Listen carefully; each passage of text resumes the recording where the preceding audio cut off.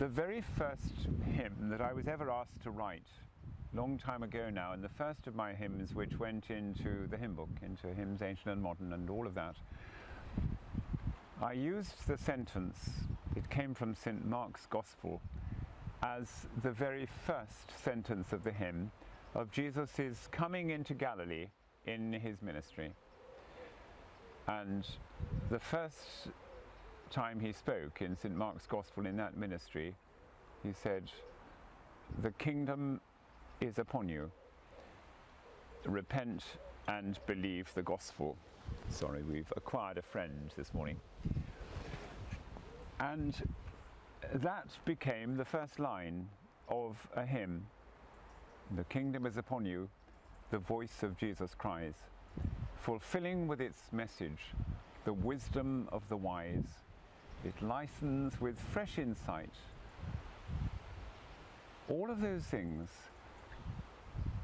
came at that time, but I'm bound to say that first, in the eagerness to put that forward, I wrote, "The kingdom is upon you, the voice of Jesus cries, confounding with its message the wisdom of the wise."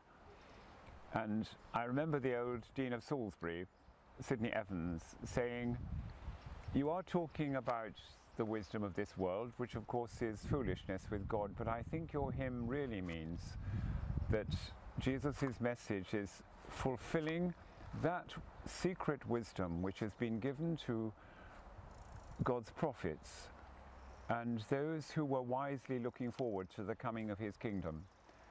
And so I went home and changed the word to what it stands now, fulfilling with its message the wisdom of the wise, the sense of ordinary life going on, a beautiful description of life. And he searches back in the scriptures to the days of Noah, he searches back to the days of Lot.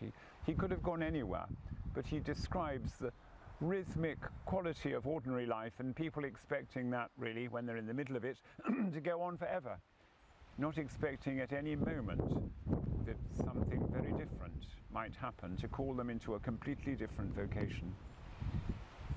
And then that question which the disciples ask at the end, "So, Lord,